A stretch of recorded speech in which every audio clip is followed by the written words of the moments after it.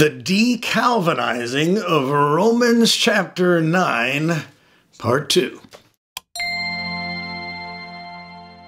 Hi, welcome to today's little lesson. Thank you so much for joining me. I hope before you watch this lesson that you watched part 1 of De-Calvinizing Romans chapter 9, because we're going to build in this lesson on the foundation we built on the last little lesson. It is not the end of the world, of course, if you watch this one without watching that one, but I would feel so much better if you would watch that one first, because we covered Romans 9, verses 1 through 13, or maybe verse 12. I kind of stumbled a little bit on verse 13, but we're going to start today in right around verse 14 and build on the foundation, okay?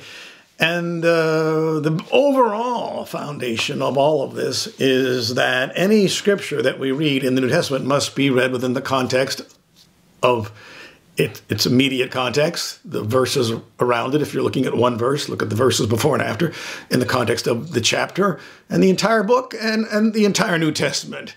It all has to harmonize. And if you read, if you arrive at a conclusion that is contradicted by scores of other scriptures, guess what? The conclusion is wrong. And you need to go back to the drawing board and keep working to try to bring harmony so you have a better balance.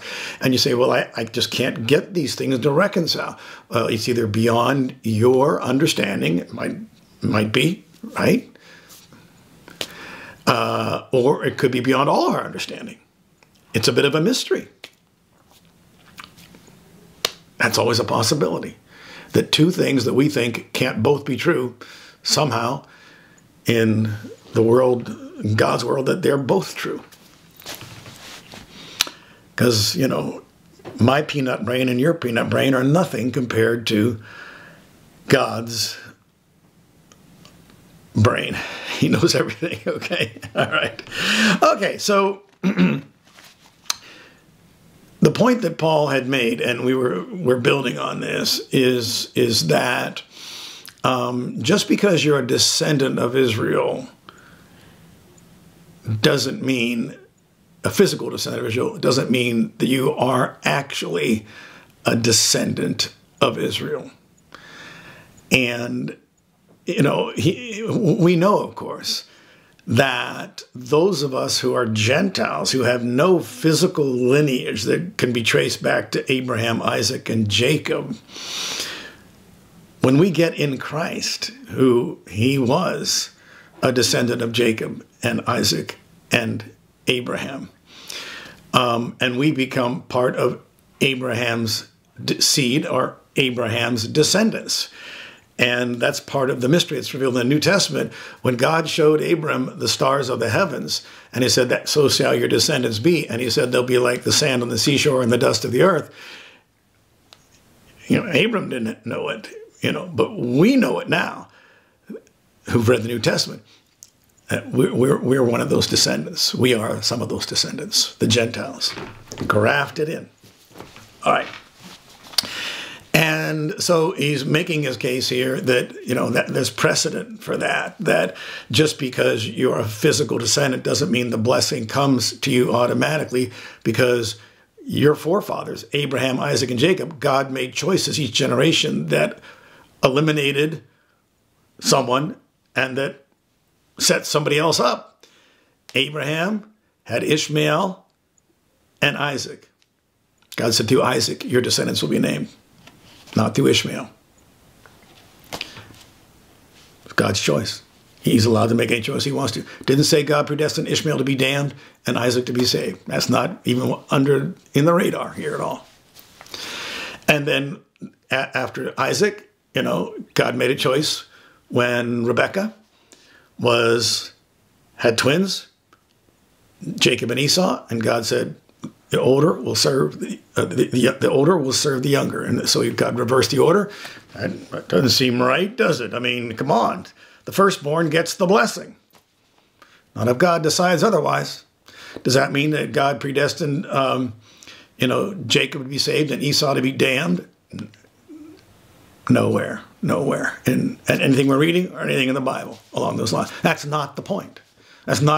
Paul's not talking here about, why are some people saved, other people not saved. That's not what he's talking about. Actually, he is talking about that, but and we'll see that, but he's not saying anywhere that it all hinges on God selecting individuals. No, God is dealing with individuals, but he's also dealing with groups that consist of groups of individuals, and he's going to develop that as we keep reading here. So naturally, you'd think, well, hey, God's making these choices for the lineage of blessing. Verse number 14 of Romans 9, what shall we say then? There is no injustice with God, is there? May it never be, Paul responds, for he says to Moses, quote, this is what God said to Moses, I will have mercy on whom I have mercy, and I'll have compassion on whom I have compassion. Well, you notice those are two nice things. I'll have mercy on whom I have mercy, and I'll have compassion on whom I have compassion. God can show mercy and compassion on whoever he wants to. We can't dictate that or get upset. But that's exactly what Paul was addressing, because that's exactly what was going on. Jews, who by this time apparently were in the minority of the redeemed of the church, are saying, what's going on?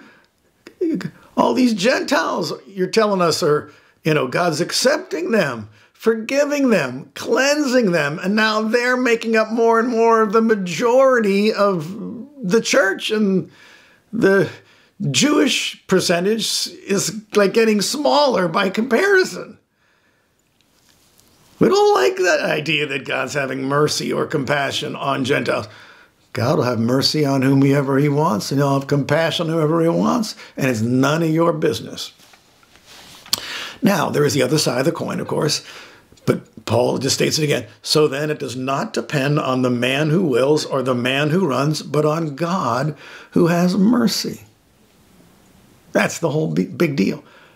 God, he had great mercy on Jews, worked with them, for centuries, generations, trying to redeem people, sending them prophets, doing miracles, sending the Messiah, anointing apostles to try to reach these Jewish people, hard-hearted people. Some respond, many don't. And so God says, I'm going to have some mercy on some Gentiles now. We're going to get people in this banquet one way or the other. We go to the highways and the byways because the ones who were invited refused the invitation. Jesus told a parable about that one time. The parable, of the king who's having the wedding feast for his son. For the scripture says to Pharaoh, now here's a quote, to Pharaoh from God, for this very purpose I raised you up, to demonstrate my power in you, so that my name might be proclaimed throughout the whole earth. Now that actually, Calvinists use that to support their doctrine, because God hardened Pharaoh's heart. Let's read the next verse. So then he has mercy on whom he desires, and he hardens whom he desires. But Paul never said God arbitrarily, without any reason, hardens some and has mercy on others. That's nowhere on the radar in what we just read. Nowhere whatsoever. If you read the story of Pharaoh, he hardened his heart progressively. And then the Bible starts saying God hardened his heart. And it's very biblical and very scriptural that God very well may, if he so desires, because he has mercy on whom he has mercy, and he hardens whom he hardens. But God may harden those further as an act of judgment on those who harden their hearts against him. That is, people that reject him, God makes it a little bit harder for them to receive him. Not impossible. And that's part of Paul's bigger point here, that these Jews have rejected the Messiah. God's actively hardened them to a degree, not to a infinite degree. We'll see that. So God raised up Pharaoh. Now listen to this. This is not a Calvinistic idea. that his name might be proclaimed throughout the earth. God wanted to do something that would get the attention of the whole earth when he judged Egypt and delivered Israel. Why? Because he's trying not just to make himself famous. What does God need to be famous for? You know, any more famous than he already is. People can look around and see his creation, right? They can just, it's jaw-dropping stuff that God's doing millions of times before everybody every day. And God goes to extraordinary lengths to reach them even further by doing these great miracles and plagues in Egypt to deliver a people of Israel. It should have got the attention of the whole world. And they should have said, you know what? I think we got to get to know that God. Let's head over there to the promised land and hang out with those people. Because God's over there doing something with those people. And God was advertising that the whole world, because God loves the whole world. God wants all people to come to repentance and the knowledge of the truth. God's not willing that any should perish. And, you know, any in past history, any currently right now, any in future. God doesn't want anyone to go to hell. That stands against the Calvinistic idea of the limited atonement, the unconditional election, you know. In this famous chapter that Calvinists run to for their support. And yes, God did harden an individual's heart, and God may harden, and does harden individual hearts today. That's New Testament. You know, we read about in Thessalonians, in the end times, God will send upon these people a deluding influence that they might believe what is false. Why? Because they already did not receive the love of the truth and they rejected it. So God kind of furthers their deception. In fact, in that case, it looks like it's deception beyond any hope of redemption because of what they rejected. Yeah. So that's a reality. Nobody can argue with that God may harden individuals, but not arbitrarily. And God may have mercy and compassion on those on people he desires, but not arbitrarily, because God's just and fair. Even in him choosing Abraham and Isaac and Jacob, who was he thinking of?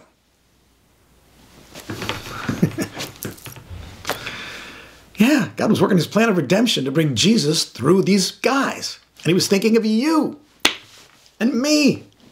And thank goodness you didn't harden your heart, and so God didn't harden it further.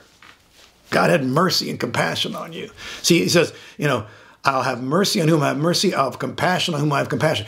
If you keep reading in Romans, and you get to chapter 11, you know, Paul says, God has shut up all in disobedience, Jew and Gentile, that he might show mercy to all. And that's, within that is the big picture and the secondary picture as well. God's not just showing mercy to Jews, he's showing mercy to Gentiles. And that's what's going on in Romans chapter 9. So he has mercy on whom he has mercy. He has mercy on whom he desires, and he hardens whom he desires. But he never said arbitrarily. You will say to me then, verse number 19, why does he still find fault? For who resists his will? Well, God finds fault with people, and then they reap what they sow, and it could result in a judgment of him further hardening their hearts that they already hardened. And of course, God finds fault with them. You know, they are to blame. He wouldn't blame them if they weren't blameworthy, because that's not how God is. But the question is, you will say to me then, why does he still find fault? For who resists his will? The first answer is, on the contrary, who are you, O man, who answers back to God? You know, you're judging God now. You're on dangerous ground there. The thing molded will not say to the molder, why did you make me like this, will it? Or does not the potter have a right over the clay to make from the same lump one vessel for honorable use and another for common use? And you can't argue with that logic, or you can't argue with the point either. The potter can do whatever he wants. He can make, a beautiful vase that's for some honorable use, and he can make a little, cup that's just to pick up the slop or whatever. That's his decision. So by the same token, God, the creator, the maker of all people, can do whatever he wants. But he's not saying that God, like a potter, arbitrarily decides, I'm making this vessel for for an honorable use. I'm going to save these ones. I'm going to make this individual, create them to send them to hell. And that's my purpose. That is not said here. Because look at the very next verse. This is verse number 22. What if God, although willing to demonstrate his wrath and make his power known? So here's God. He has an inclination to judge sin by pouring out his wrath. But he doesn't. He shows mercy to them. He endured with much patience vessels of wrath prepared for destruction. Now, the Calvinists jump on that word prepared, and again, if that was the only verse in the Bible, I might agree with them, but it's not the only verse in the Bible. We got the whole Bible, and there's no evidence that God creates people to send them to hell. Creates them with the express purpose of them, sinning, and so he can pour out his wrath upon them. No, God desires all people to be saved. God desires all people to repent. That's in your Bible. Okay, so this is an indication of God's mercy. He showed patience towards people who deserved wrath. And when it says they were prepared for destruction, it doesn't mean they were divinely prepared for destruction. It's more of they had prepared themselves for destruction, but God was withholding his wrath and showing patience. And but there was a conflict within God's being. Should I show mercy? Should I not show mercy? I'd like to pour out my wrath. I'd like to show my power here, but on these vessels that deserve wrath, they're just ripe, prepared. They're ready for destruction. I didn't prepare them for it. They're ready for that. And he did it to make known the riches of his glory upon vessels of mercy, which he prepared beforehand for glory, even us, whom he also called, not from among the Jews only, but also from among the Gentiles. And so you can look at it different ways. You could look at it as the first group that he's talking about, the vessels of wrath prepared for destruction, are either the Jews or the Gentiles. There's no other possibility. Well, the Jews certainly deserved it, right? And they got it.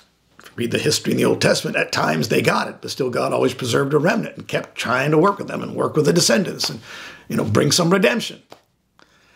And he could have wiped them all out, but he never did. And by the same token, the Gentiles deserved God's wrath for their transgressing their own consciences, for their wickedness, and for their ignoring his power in creation, his revelation. They should have fallen on their faces and said, God, reveal yourself to me. I'm going to serve you, and I'm going to listen to that inward voice from now on. But they didn't. They deserved wrath. But God showed patience, actually, to both groups. And you can debate as to which group Paul is talking about here. But he showed mercy on people that deserved destruction, and he did so to make known the riches of his glory upon vessels of mercy. Again, Calvinist love, which he prepared beforehand for glory. But again, if that was the only verse in the Bible, I might agree with them. But it's not the only verse in the Bible. Even us, whom he also called, not from among the Jews only, but also from among the Gentiles. So the people to whom he was, the vessels of mercy were both Jew and Gentile. And that's the whole point, isn't it?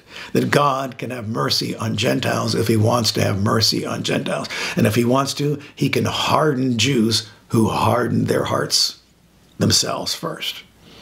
He has that right. And just because they're descendants of Isaac or Abraham or Jacob, that's no guarantee, and that's proven by their own history, that God makes choices that have nothing to do with, humans are not dictating it. God makes sovereign choices, not about who's saved and damned, In this case, who is the lineage that brings the Messiah? And he's God's, and it's all so God can reach Jew and Gentile who open their hearts, who yield to his drawing. That's, if you take the context of all of Romans 9. Keep reading. Oh, the wisdom of God, who has shut up all in disobedience that he might show mercy to all. Romans 11, I think it's verse number 32. So then a lot of the rest of this, chapter 9, Paul takes scriptural proof to show the Jews that in their scriptures, it was foretold that Gentiles would be saved. They had no excuse to think that Gentiles would be excluded from, the redemption that would be through Abraham, Isaac, and Jacob and the seed, Christ. So verse number 25, and he says also in Hosea, I will call those who were not my people, and her who was not beloved, beloved. And it shall be that in that place, in the place where it was said to them, you are not my people, there they shall be called sons of the living God. Well, that has to be talking about Gentiles. And it was. So there, God foretold through the Jewish scriptures that Gentiles would be coming into the fold. Now, God also foretold that there would be a rejection among the Jews, because part of the argument against Paul's gospel was, hey, if your message was true, the Jews would be accepting it, but the majority of Jews have rejected it. Well, that was foretold too in the Jewish scriptures. Romans 9:27 now, Paul writes, Isaiah cries out concerning Israel, so we just talked about the Gentiles, now we're talking about Israel, though the number of the sons of Israel be like the sand of the sea, it is the remnant that will be saved, for the Lord will execute his word on the earth thoroughly and quickly. So God foretold of the rejection by the Jews of the Messiah. Just as Isaiah foretold, and here's another quote from Isaiah, unless the Lord of Sabaoth had left to us a posterity, we would have become like Sodom, and we would have resembled Gomorrah. That is, God had more mercy on us than he had on Sodom and Gomorrah, because God has mercy on whom he has mercy. And he shows compassion on whom he shows compassion. And he showed a lot of mercy and compassion to the descendants of Abraham, Isaac, and Jacob. Because if he hadn't, they'd be like Sodom and Gomorrah, which got no mercy except for Lot and his daughters who got out. Now here comes this kind of the summary of chapter 9. What shall we say then? Here's a kind of a summarizing conclusion. That Gentiles, see, the whole thing is still, it's not individuals who are, why some are saved and why are not. The question is, why are most Jews rejecting Paul's gospel, and why are Gentiles embracing it, and can Gentiles even be saved? What shall we say then? The Gentiles who did not pursue righteousness attained righteousness, even the righteousness which is by faith. That's the big grand objection of the Jews of Paul's day. We don't believe Gentiles can be saved, and Paul says, oh yes, they can, and they're made righteous by their faith. Not just legally righteous, they become practically righteous.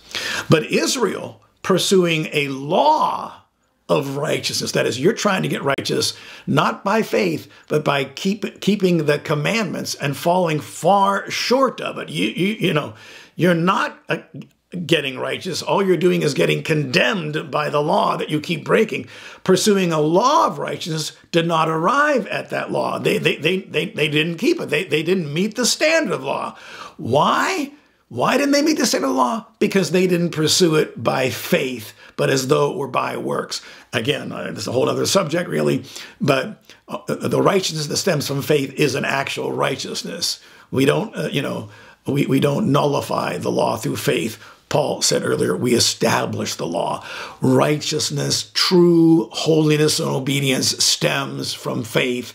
That was the whole reason Paul was ministering to the Gentiles, was to bring about, he said in Romans 1 and Romans 15, the obedience of faith among the Gentiles.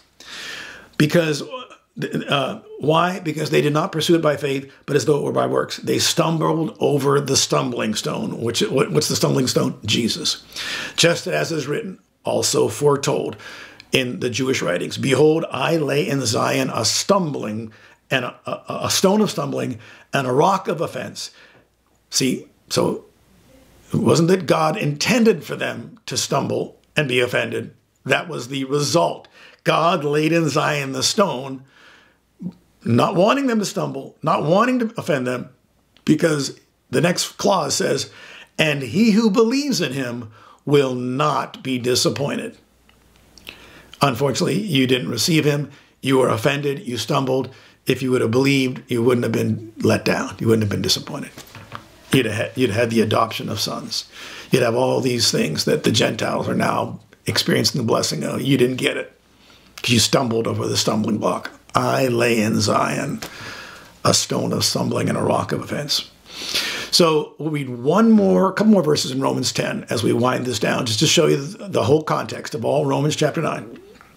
Not one single word about God predestining some to be saved and some to be damned, and that's why some are saved and some are damned. Just the exact opposite of that. Rather, that it all comes down to the condition of hearts. Brethren, my desire, my heart's desire, and my prayer to God for them is for their salvation. See, Paul wasn't a Calvinist. If he's a Calvinist, he would have said, well, I'm not praying for them to be saved because I know God's predestined some to be saved and some to be damned, so my prayers don't make any difference. No, I'm praying to God for all of the Jews for them to be saved, because I know it's God's will. To them belongs the adoption as sons, he said earlier in Romans chapter 9.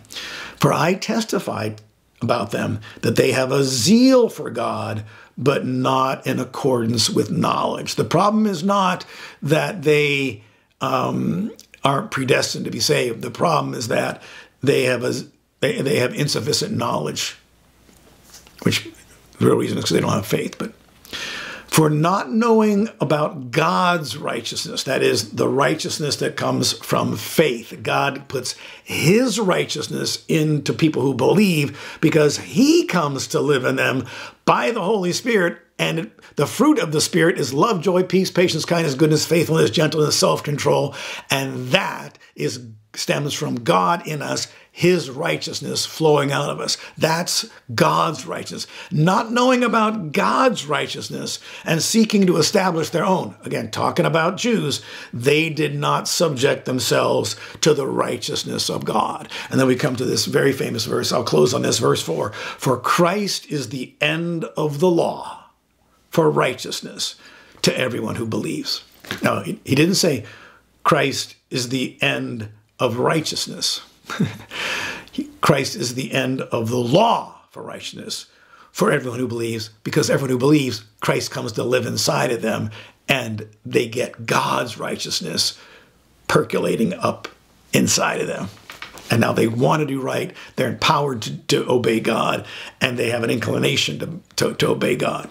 Their hearts have been changed. And all those Gentiles putting the Jews to shame because they've got God's righteousness.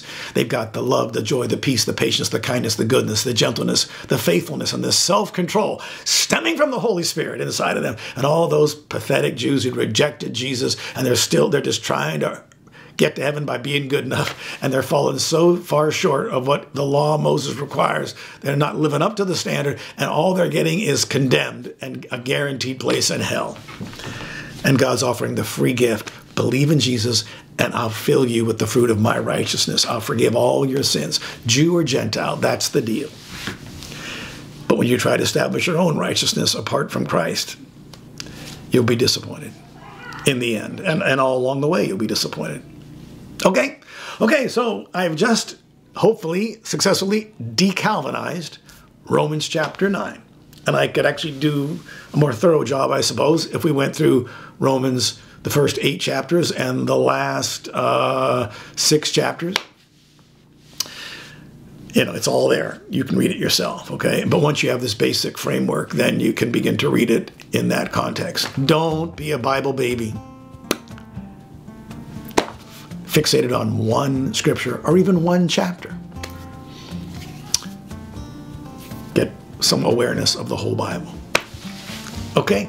All right. Hey, if you've never been to heavensfamily.org, check it out. Heaven, the letter S, the word family.